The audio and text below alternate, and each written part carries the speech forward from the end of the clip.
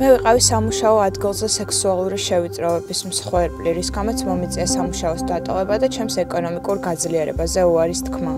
საქართველოში ბევრი ქალია მსგავსი უსამართლობის მსხვერპლი. იმისთვის, რომ ქალები უფრო დაცულები იყვნენ სექსუალური შევიწროებისგან და შეინარჩუნონ სამუშაო ადგილები, ჩვენ გვჭირდება კანონი, რომელიც დაგვიცავს. ეს წარმოუდგენელია ქალების ჩართულობის გარეშე. ჩვენ გვჭირდება მეტი ქალი პოლიტიკაში, ამიტომ მე მხარს ვუჭერ გენდერულ კვოტას. მარტი გადამწყვეტია თანასწორობისთვის.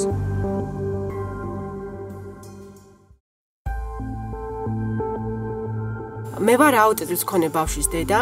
დედები აქტიურად ვართ ჩართულები ჩვენი შვილებისათვის საჭირო ჯანდაცვის და განათლების სერვისების განვითარებისათვის ბრძოლაში.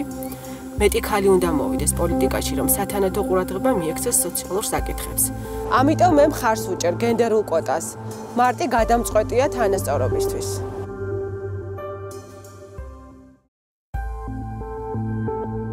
მე ვარ შრომითი მიგრანტი ქალის შვილი. შრომითი მიგრანტების 65%-ზე მეტი ქალია. მძიმე შრომითი პირობები აუარესებს ქალების ჯანმრთელობას, თუმცა მათ ხელი არ მიუძღება ჯანდაცვის სერვისებზე და ხშირად ხდებიან ძალადობის მსხვერპლი. აუცილებელია ქალების საჭიროებებზე მორგებული შრომითი მიგრანტების სერვისების განვითარება, რაც წარმოუდგენელია ქალების ჩართულობის გარეშე. ჩვენ გვჭირდება მეტი ქალი პოლიტიკაში. ამიტომ მე მხარს ვუჭერ გენდერულ კვოტას. მარტი გადამწყვეტია თანასწორობისთვის.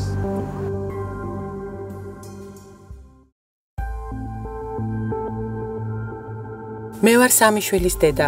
ყოველი ჩემი დეკრეტული შვებულება ჩემს ეკონომიკური მდგომარეობის გაუარესებასთან იყო დაკავშირებული.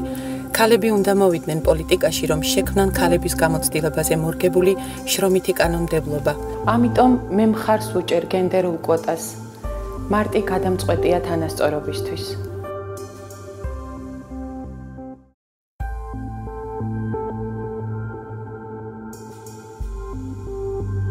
მე ფერმერული კოოპერატივის ხელმძღვანელი ვარ.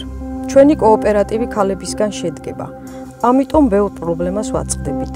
ბიზნეს კრედიტის მიღებასთან დაკავშირებით ბანკები ქონებრივ უზრუნველყოფას ითხოვენ, რაც ქალებს იშვიათად გააჩნიათ, რაც მათ გაძლიერებას შეუწყობს ხელს. პოლიტიკაში საჭიროა ქალების გამოცდილება, ამიტომ მე მხარს ვუჭერ გენდერულ კვოტას, მარტი გადამწყვეტია თანასწორობისთვის.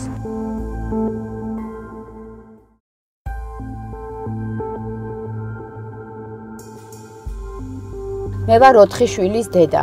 ბავშვების მოვლის პასუხისმგებლობა ძირითადად ქალებზე მოდის. ამიტომ ქალებმა უკეთ ვიცით, რა გვჭირდება იმისთვის, რომ ბავშვები გვყავდეს უსაფრთხო გარემოში. დღეს ყველა დედის საზრუნავია ეკოლოგიური მდგომარეობა და სუფთა ჰაერი, რის მისაღწევადაც გვჭირდება პოლიტიკური ნება და სწორი პრიორიტეტები. ამიტომ გვჭირდება ქალების ხედვა პოლიტიკაში. მე მხარს ვუჭერ გენდერულ კვოტას, მარტი გადამწყვეტია თანასწორობისთვის.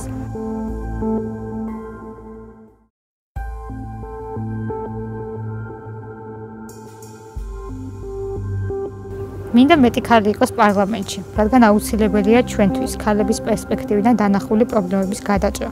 ქალებს უნდა მოეხსნათ ბარიერი, რაც ხელს უშლის მათ პოლიტიკაში მოსვლას. ამიტომ მე მხარს ვუჭერ გენდერულ კვოტას. მარტი გადამწყვეტია თანასწორობისთვის.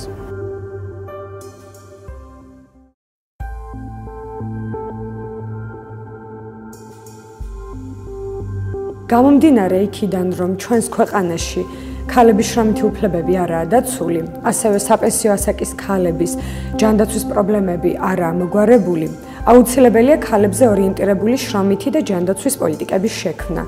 ეს კი ქალების პოლიტიკაში მონაწილეობის გარეშე შეუძლებელია. ჩვენ გვჭირდება მეტი ქალი პარლამენტში და ადგილობრივ თვითმმართველობაში. სწორედ ამიტომ მე მხარს ვუჭერ გენდერულ კვოტას. მარტი გადამწყვეტია თანასწორობისთვის.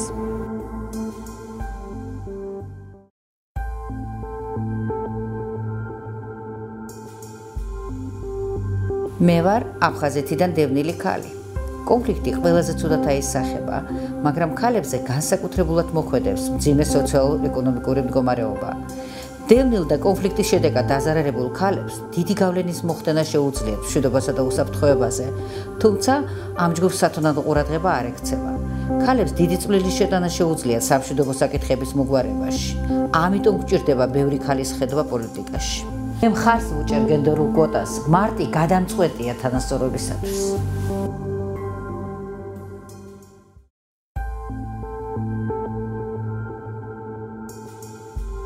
მე ჟურნალისტი ვარ.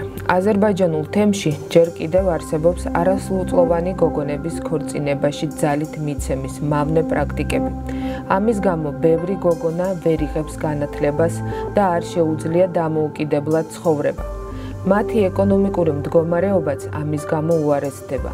ქალების ხედვას შეუძლია აღნიშნული პრობლემა პოლიტიკურ დღის წესრიგში დააყენოს. ამიტომ გვჭირდება მეტი ქალი პოლიტიკაში. მე მხარს ვუჭერ გენდერულ კვოტას. მარტი გადამწყვეტია თანასწორობისთვის.